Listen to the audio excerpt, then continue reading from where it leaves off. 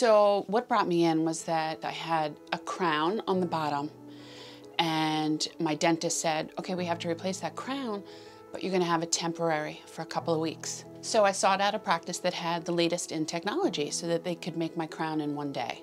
I did a little bit of research in the town and I found Greater Long Island Dental. So I'm excited to talk about Christine. You know, we met a few years back. She said, I don't want a temporary crown. I've had one before and it was always a problem for me. So I said, you know, we have CEREC technology. We have CAD/CAM and design and fabrication. And I can do this in one visit. Dr. Rogers said, oh no, we're gonna make your crown right here today and it's going to be in your mouth when you leave here. And that just made me feel so good. Then I had a veneer in front. So my first year of teaching, at the time I was in an elementary school, so I had a student that drew a portrait of me.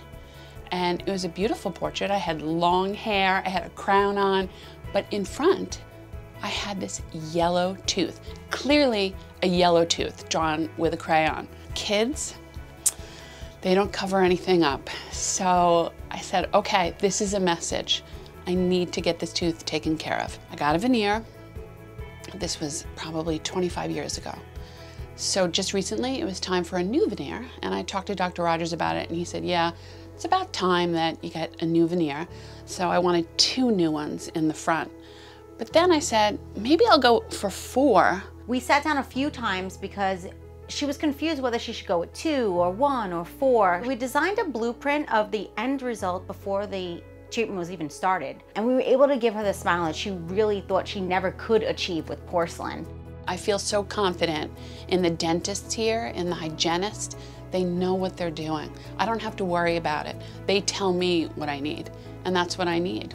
It's really exciting when we're able to allow our patients to achieve the results they didn't think that they can have. The confidence that she exudes now is even more so than before, if that's even possible. I was thrilled with the results, but then I'm walking around with a mask all the time, so I can't wait until this pandemic is over so I can go out and say hi and show my new teeth. But since I've been coming here, I just feel good about my teeth.